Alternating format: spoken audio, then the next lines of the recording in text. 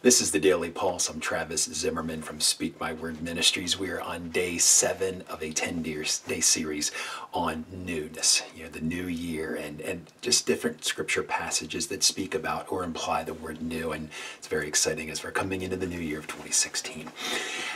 Today's episode is entitled A New Heart, and this is Ezekiel, and he's ministering to, right now, Judah and Benjamin are getting ready, the tribes are getting ready from ancient Israel, getting ready to be taken to Babylon. And there's much fear and trepidation, and basically the prophets have been saying, surrender to King Nebuchadnezzar. The judgment has come, and King Nebuchadnezzar is actually, even though he's a pagan, and we're not sure if he died a pagan or not, but what we do know is God uses all people to accomplish his purpose. And it's fascinating, a whole other subject in itself. But Ezekiel is calming them and saying, hey, God's going to take you out of the nations. He's going to bring you back into your homeland. And he uses the word here in Ezekiel chapter 36, verse 26. I will give you a new heart and put a new spirit in you. I will remove from you your heart of stone and give you a heart of flesh. And the heart that they're talking about here is, of course, our spiritual heart, the center of emotions.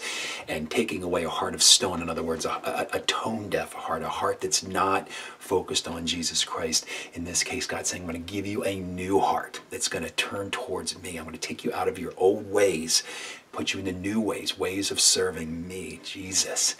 And I do want to dedicate this specific episode to my brother Darren Carson, my brother from another mother.